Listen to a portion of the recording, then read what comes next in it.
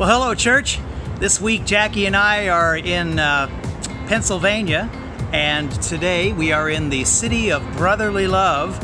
And right behind us, in fact, in between us there, behind us, you will see Independence Hall, where our first Congress met. This was the first capital of the United States here in Philadelphia, and we've been learning all about the Constitution. And Jackie, you want to say anything at all? Hi.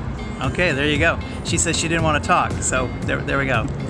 But yeah, it's a good reminder to realize that our country was based on the principles of the fact that we have inalienable rights to life, liberty, and the pursuit of happiness. And when I think about that, I think about verses in Scripture that talk about it is for freedom that we have been set free. Life, liberty, and the pursuit of happiness is certainly something that the Lord wants for us as well. And so I'm reminded of that as I think about even our country's founding. And I hope you are enjoying your week, having a good time, reaching out to the people in your worlds. And we'll look forward to seeing you. We're going to be back on Sunday.